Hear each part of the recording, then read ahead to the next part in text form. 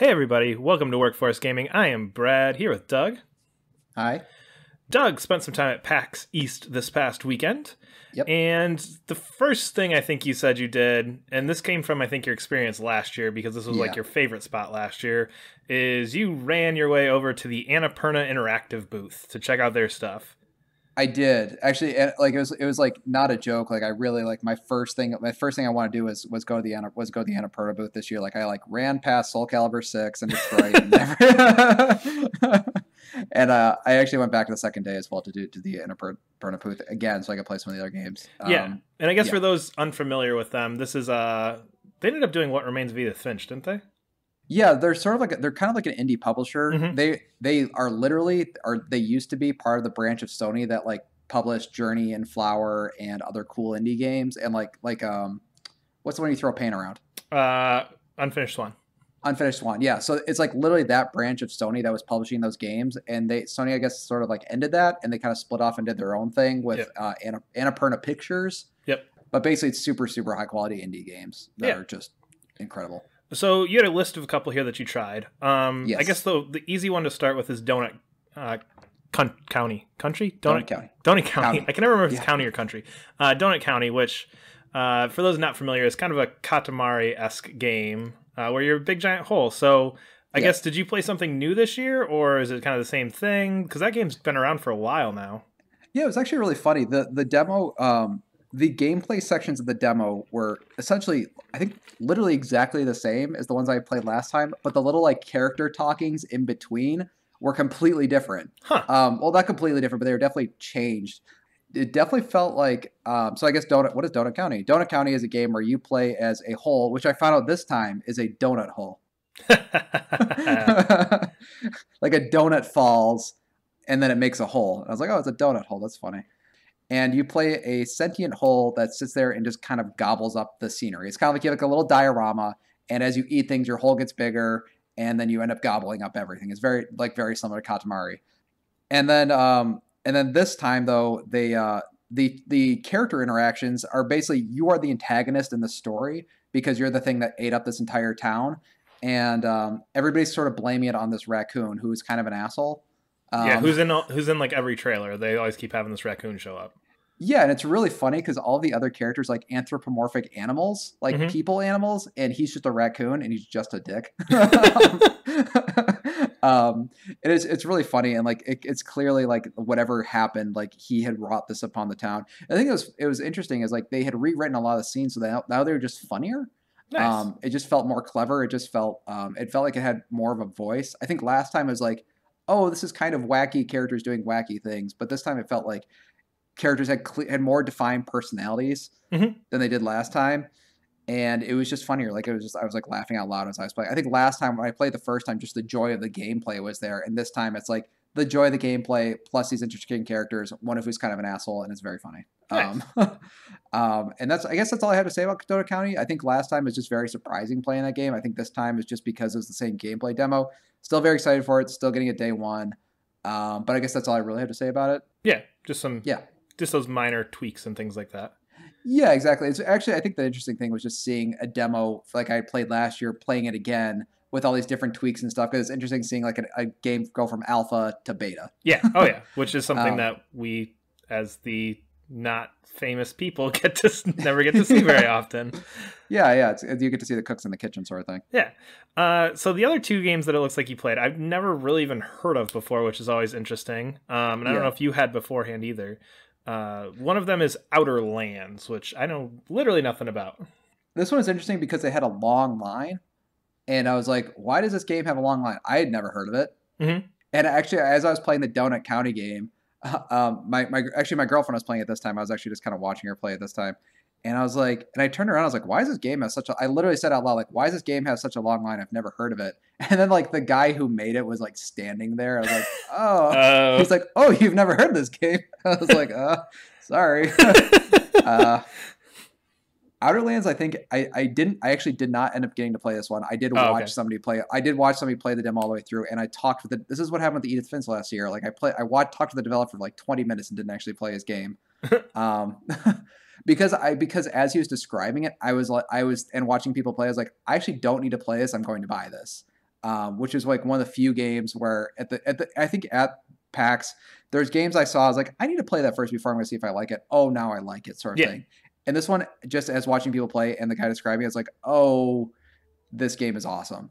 So what is it? Yeah, so what is Outer Lands? Outer Lands is a giant exploration puzzle game. So I'm out. That I know. Watch it. So what it is a game that is set inside a handcrafted solar system, and you are Slightly back in. I asked, is it procedurally generated? And they're like, no. I was like, great. Good. Okay, more back in. Yeah, and you play as a sort of archaeologist character who has a spaceship, and you can hop around between the different planets. So the interesting aspect of this game is like, okay, we've seen like No Man's Sky and stuff. Yeah. Is that the game is basically on a 20-minute cycle. And within that 20-minute cycle, like these planets are all sort of orbiting around each other. And each planet, something is going on for that 20 minutes straight. Like that is not like a repeating thing. So it's like for that entire 20 minutes, this planet is morphing and warping and shifting and whatever else. And once that 20 minutes is over, the planet's reset and you end up back where you started. And from what the guy was kind of sort of explaining to me is like each of these little planets is basically has its own sort of puzzle system in place. And as you figure out how each planet works and kind of like at what time you need to be where, it's sort of like how this like greater mystery all sort of forms together. So like, for example, one planet was it was a water planet. These are all very small, by the way. Like think of like Mario Galaxy sized planets. Okay. So this one was it was a planet that was filled with water that had tornadoes on it. And so like there's like these gigantic tornadoes, like all sort of like going around the spherical planet. And if you sort of like whatever secret you figure out like to like why are those tornadoes working that way, then that kind of answers the puzzle for another planet. Oh, okay. So so I guess ultimately your goal is to get through this entire galaxy in 20 minutes or solar system in 20 minutes. Yeah, or figure out what's going on within the 20 minutes. So on your last thing, you can beat the game like in 2 minutes. So like it's all these different, so it's like all these different puzzle pieces. So you can spend your entire 20 minutes on one planet, see it go through its entire cycle, and then reset, start another planet for a whole 20 minutes, see that. Or maybe you need to be on this planet for 5 minutes, then go over, because on minute 7 at this planet, this is going to go on. And because I did this thing at this planet's going to be doing this thing. So again, like you said, I guess I wasn't thinking, but not only, so the events all occur in the same order. There's the same frequency, there's the same thing. It's not like this will randomly happen on this planet at some point. So you can time it out and go planet 1, 2 minutes, 27 seconds, tornado hits, spins around. I need to run through the tornado. Then after I leave the tornado, go to planet 2. Yeah, exactly. At 3 minutes and 15. Okay, that's kind of cool. So essentially the goal of the game is just understanding what's going on in the game to ultimately be able to run through the game. Essentially, Essentially it's just like a speed run, basically, as you figure out the parts of the planets to be able to get that so you can actually get through them. Yeah, exactly. So it's like and you're kind of like, and I wasn't quite sure. I was like, so do these planets and it's like from what I understand, the planets sort of interact in different ways too, and because they're all rotating around each other, I'm sure there's certain points in like the planets will like align, so you need to be on that planet or that planet to make sure you're at the right alignment, so you can push the button to do the thing and do all that. It was really funny. He's like, and I was like, so once you know everything, like, does it only take like 2 minutes to beat the game? He's like, well, kind of. I was like, oh, that's kind of neat. Like that is. So like once you understand, like it's like if I knew exactly what to do, you could beat the game in like 30 seconds. Yeah, it's like what was that, Gone Home, where there's that trophy for like beating the game in under 15 seconds or whatever, because I know where this is, I know I need to go there, done. But that exploration of the house is the entertaining part. Yeah, exactly. And from what I understand too, I was like, okay, so it's nothing permanent. He's like, well, the one thing that is permanent is the information that you got from each planet is sort of kept on like a computer in your ship. So you can kind of understand like what's going on. So you like have notes, basically note section. Oh, each like your codex or whatever stays, or your codex or your index or journal, whatever, that all stays together the whole time. Yeah, exactly. So I was like, because like my next thing is like, oh, do I actually need to pull out a pen and paper? I was like, oh no, don't worry, you got all your notes and stuff that are taken on that thing. I was like, this game just sounds awesome. And it had a huge line, and like everybody seemed very excited to play it. Very cool. Yeah, it was awesome.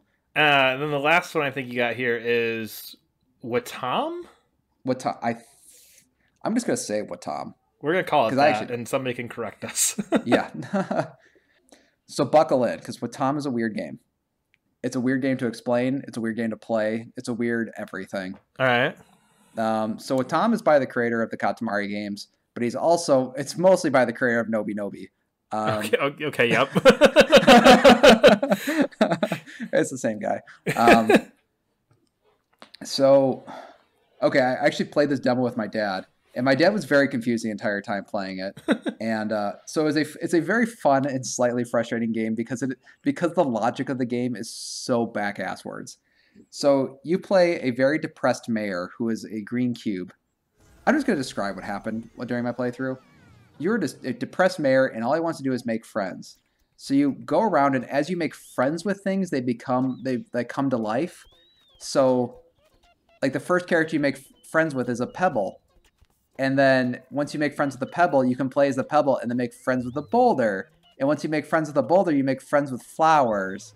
And then the only way the flowers can become your friends is because the mayor is so depressed, he's crying all the time. So his tears water the flowers. And now you have like little flower people running around. So you have like little flower and rock people and a little mayor guy who also has a special ability. Oh God, he has a special ability that he has a bomb in his hat that is shaped like a birthday present, and you can explode at any time. And one of the things you have to do to make friends is make them explode, because that's what everybody wants in this town. They want to explode. It's a very exciting thing for them. And as they explode, like bright colors go everywhere, and every character starts like laughing and cheering as they're exploding in the air. Okay. So your goal is to make friends and then explode them. Yes. And just for the context, like the controls in this game, you have your square and circle buttons, which you have like 4 buttons. Triangle is like your action button, square and circle, and then X is to jump. Square and circle is to control your hands so you can hold hands with people. Okay. So like your square is to hold with your left hand, and then circle is to hold with your right hand. So you can go around like hold hands with characters, and you guys like dance as you're holding hands, or like you make circles of friends and spin around in circles. And basically what happens as you're making more and more friends, one of the things that happens is like there's a part where I made a giant tree, and the giant tree ate people, and when he ate people, they turned into fruit. And because I had a lot of fruit and vegetable people around, this attracted a giant table from another dimension. Okay. So, and the giant table comes, and it says like the table has returned in like big bold letters. And then the table comes flying in. He's got like a fork and a knife and a toilet. And then the toilet starts like the game's so fucking weird, man. And my dad was having a really hard time like playing it.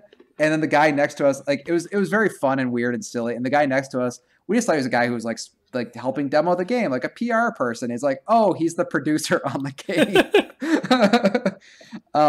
Basically, it's like a very, very weird playground that has like very weird rules that keep swapping and like flipping around. Like, and there's kind of like a weird mission structure.